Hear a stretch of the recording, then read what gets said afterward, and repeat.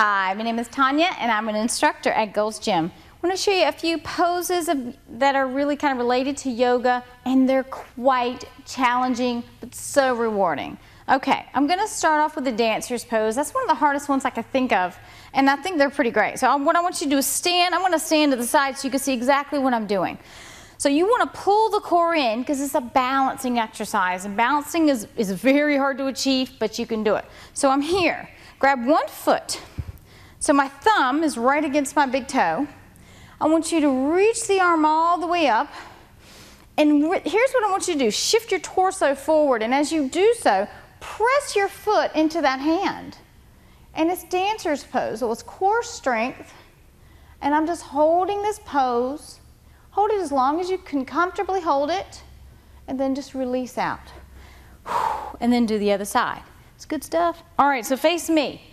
Another yoga pose. Again, you gotta have core strength. Focus, tell yourself you can do it. And I'm starting with a tree pose here. So it's not too bad. You wanna place your foot as high as you can get it. So that's kind of the level one. You want something a little more challenging. Take two of your fingers. I'm gonna wrap my fingers around my big toe. Pinch my side. So I've got my leg. You can hold it here till you kind of get that balance. Then you can extend the leg out on an angle. You can even take it out to the side or hold it straight in front of you. And that's amazing. That's core strength, people, at its best. All right, so another one. I'm gonna come on down to the floor, the crow. All right, pretty good stuff. And you gotta trust yourself, tell yourself you can do it. So you wanna have hands wide. Gonna take them on the mat.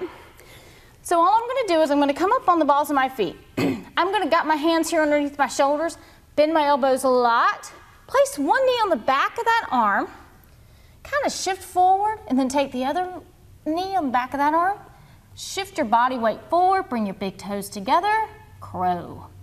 Amazing. Hold it as long as you can. Takes a lot of upper body strength, focus, and you gotta trust yourself. Those are three terrific yoga poses that I know you're gonna be able to achieve.